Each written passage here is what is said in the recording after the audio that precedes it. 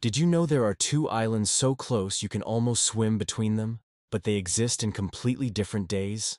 Welcome to the Diomede Islands, 1 and 2. These two islands are just 4 kilometers apart in the middle of the Bering Strait, but when you cross from one to the other, you'll have traveled 21 hours back in time. Here's how it works. This is Little Diomede, part of the USA, and right next door is Big Diomede, which belongs to Russia.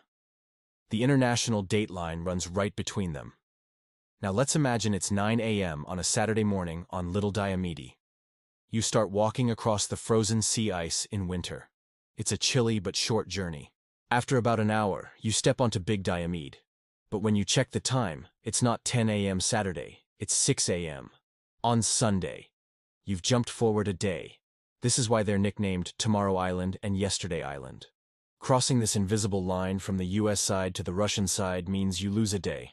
Going the other way, you get to live the same day twice. It's the shortest international journey with the biggest time jump. So, the shortest walk on Earth can also be the longest journey through time. For more incredible facts that will bend your mind, make sure to subscribe